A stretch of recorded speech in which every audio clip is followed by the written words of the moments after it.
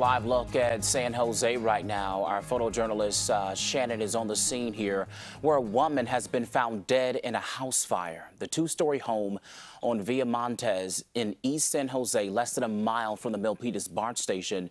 We're getting new information this morning on that scene. Firefighters say they rescued several people and 2 were taken to the hospital with minor injuries. But moments ago, they said that a woman was indeed found dead on the 2nd floor. We'll keep following this throughout the morning and give you updates as we get them. Amanda.